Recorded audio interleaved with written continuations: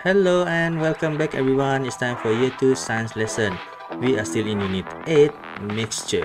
Today we are going to continue our previous lesson with the topic Methods to separate a mixture. So if you are ready, let's get to it. Let's go!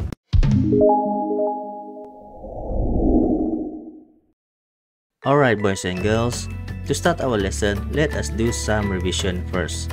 If you still remember, in our previous lesson, I've introduced to you a few methods to separate a mixture. Do you still remember that? Here, let me show it to you.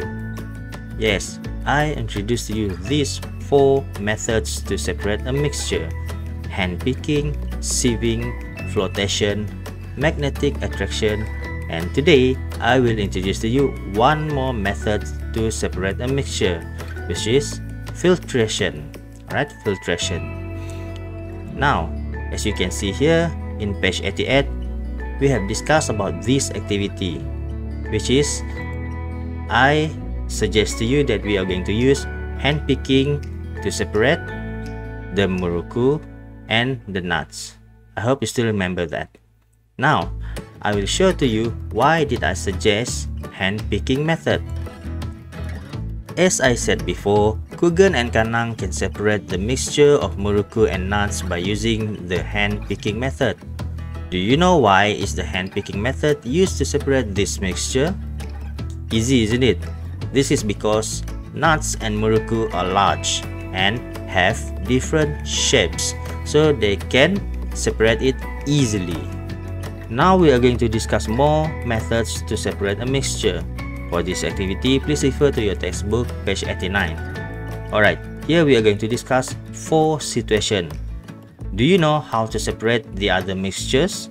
Situation 1. Let's read the dialogue. Mother, what do you want to do? I want to bake a birthday cake for father. Suddenly, his brother adds some raisins into the flour. Brother, don't! Look, they are mixed. So now the flour are mixed with the raisins. Alright, now how to separate this mixture of flour and raisins? Do you know how? How Kugan separate a mixture of raisins and flour?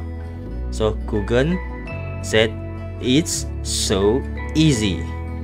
Kugan separates a mixture of flour and raisins using the sieving method. Why did Kugan choose that method? Do you know why? Yes, the sieving method can separate fine-sized materials and large-sized materials. As you can see here, the flour is fine-sized materials, meanwhile the raisins is large-sized material. So, using sieving method, it can be separated easily. Another one. Now let us look at situation 2. Let's read the dialogue together. Why is my paper clips box here? Your paper clips are mixed in with the sand. You see here? These are the paper clips all mixed with the sand. How can Kanang separate his paper clips from the sand? Do you have any idea how to separate them? Kanang can separate the mixture of paper clips and sand using a magnet. Why did he use a magnet? Do you know the answer? Why did Kanang use a magnet to separate the mixture of paper clips and sand? Yes, because the magnet will attract the paper clips from the sand. You see this series of photo here, right? Whenever Kanang move the magnet in the sand like this, all of the paper clips attracted to the magnet, so he can separate the paper clips from the sand easily.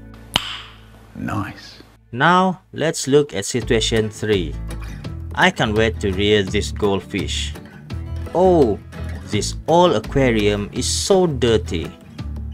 There is a lot of sand and wood debris inside. How can we separate a mixture of sand and decayed wood debris? Can you think what method is suitable to separate this mixture? We can separate this mixture using the flotation method. Alright, boys and girls, remember this flotation method. Why? Because wood debris can float in water. How to do it? Easy, there are only two steps. First, pour water and stir the mixture. Alright, as you can see from this picture, pour the water and stir the mixture. Separate the wood debris. How and why? Because the wood debris float in the water, so you can separate them easily, as you can see in picture number 2. Now let's discuss on situation 4.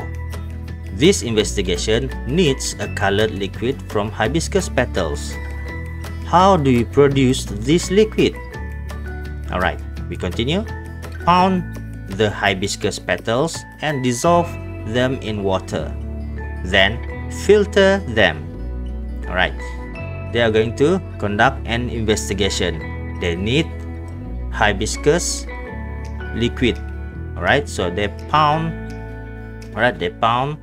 the hibiscus petals and dissolve them in the water, but they only need just the colored liquid. They don't need the petals. So how are they going to separate this mixture?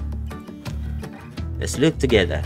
Alright, after that, filter the mixture using a filter paper into a conical flask. Alright, this is filter paper. Fold them into cone and put in the filter funnel. Alright, and then they will pour the mixture in the filter funnel, which is got filter paper in it. Alright, pieces of hibiscus petal will remain on the filter paper. Colored liquid will be collected in the conical flask. As you can see, they should pour the mixture in the filter funnel, and then the conical flask will keep the colored liquid. Meanwhile, the filter paper will filter the petals, remaining petals. Let's proceed. Why do you separate this mixture using the filtration method? Remember that, huh? This situation 4 about filtration method. Because using the filtration method, solid materials can be separated from liquid materials. That's the key, right?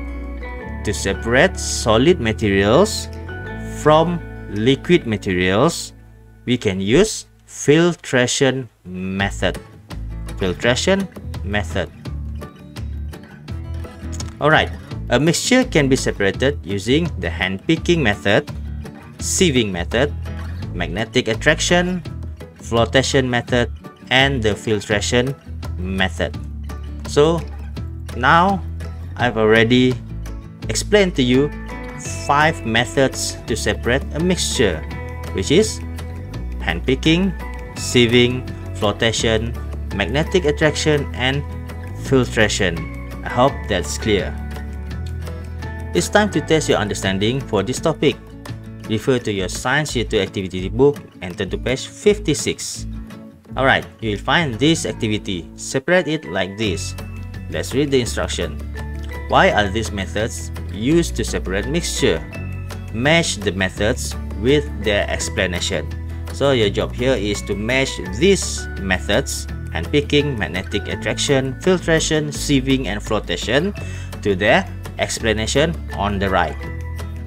Alright, I will discuss with you these 2 methods only.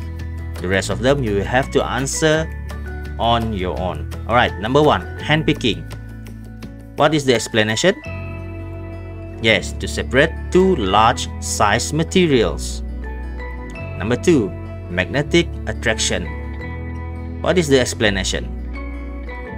Yes, very good everyone. To separate materials that can be attracted to magnet from materials that cannot be attracted to magnet. Alright, that's the explanation for hand-picking and magnetic attraction.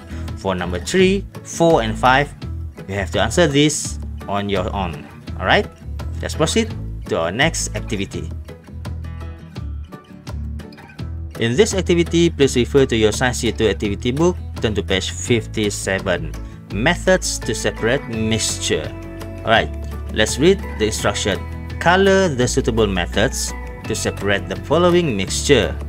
Give your reasons. Alright, the first mixture is mixture of sand and iron powder. Second mixture is noodles and water. So, first question. This mixture can be separated by... Alright boys and girls, we are going to discuss this activity together. So, let's discuss this and you will have to copy the answer in your book. Alright? Don't worry about that. So, we will go through this activity together. Number 1. This mixture can be separated by... Is it magnetic attraction or handpicking? Because, and you have to give your reasoning why. Why you choose magnetic attraction or handpicking. So your answer will be, yes, very good, magnetic attraction. So you color this box of magnetic attraction.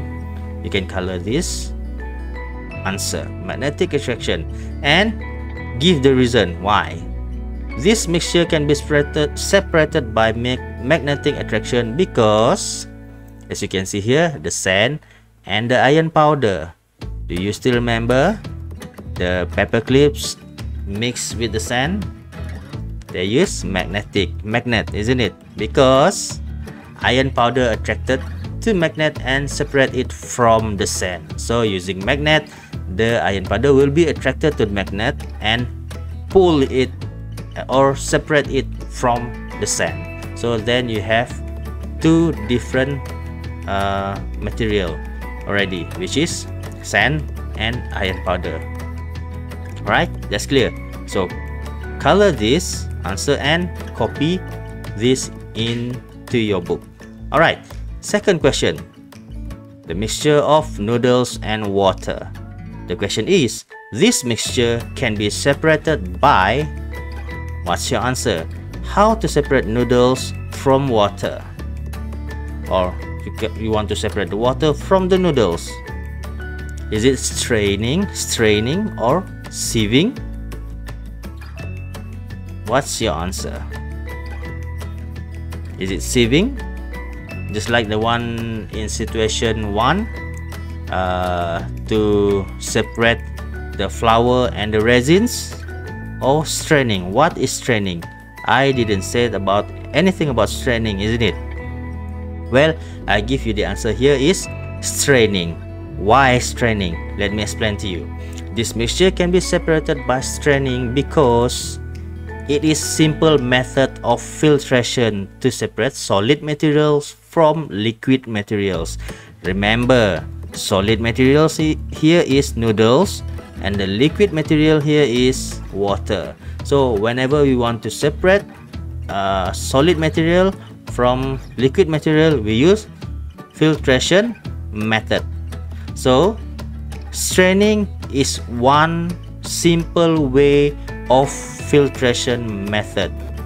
Alright, it is the same filtration method just like the one that we discussed in situation 4 previously. I hope that's clear, and please copy all of these answers in your activity book.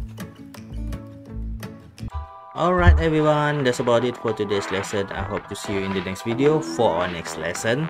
Until then, take care and bye bye.